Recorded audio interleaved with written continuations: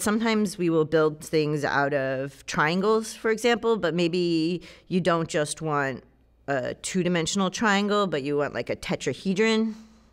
So like a three-dimensional triangle or higher dimensional. Then you piece those together. And somehow by looking at, if you've pieced together the right triangles with the right dimensions in the right ways, then the symmetries of that object can be something like a group that you like.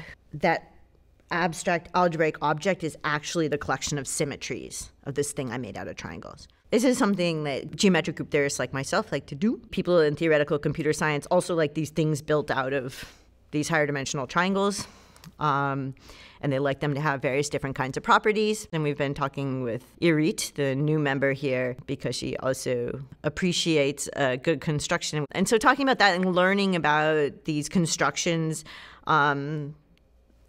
kind like in these different fields and how they can kind of, we can learn from each other. And I've kind of become interested in that. That's been enjoying that.